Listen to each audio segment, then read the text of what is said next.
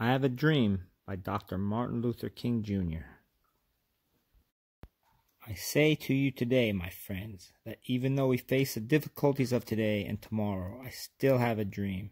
It is a dream deeply rooted in the American dream. I have a dream that one day this nation will rise up and live out the true meaning of its creed. We hold these truths to be self-evident that all men are created equal. I have a dream that one day on the red hills of Georgia, the sons of former slaves and the sons of former slave owners will be able to sit down together at the table of brotherhood.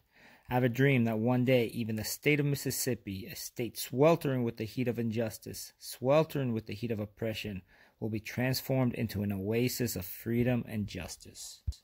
I have a dream that my 4 little children will one day live in a nation where they will not be judged by the color of their skin, but by the content of their character. I have a dream today. I have a dream that one day, little black boys and black girls will be able to join hands with little white boys and white girls as sisters and brothers. I have a dream today. I have a dream that one day every valley shall be exalted, and every hill and mountain shall be made low. The rough places will be made plain, and the crooked places will be made straight, and the glory of the Lord shall be revealed, and all flesh shall see it together. This is our hope. This is the faith that I go back to the South with. With this faith we will be able to hew out the mountain of despair a stone of hope. With this faith we will be able to transform the jangling discords of our nation into a beautiful symphony of brotherhood.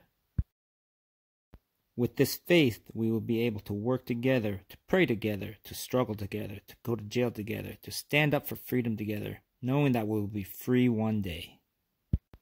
This will be the day when all God's children will be able to sing with new meaning. My country, 'tis of thee, sweet land of liberty, of thee I sing. Land where my fathers died, land of the pilgrim's pride, from every mountainside, let freedom ring.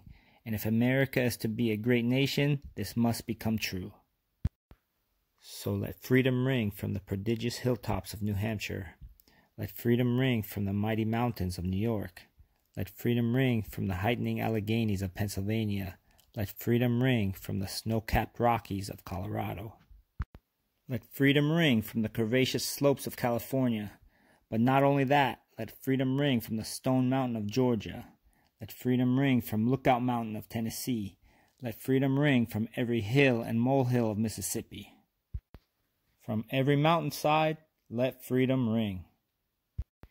And when this happens, when we allow freedom to ring, when we let it ring from every village and every hamlet, from every state and every city, we will be able to speed up that day when all of God's children, black men and white men, Jews and Gentiles, Protestants and Catholics, will be able to join hands and sing in the words of the old Negro spiritual.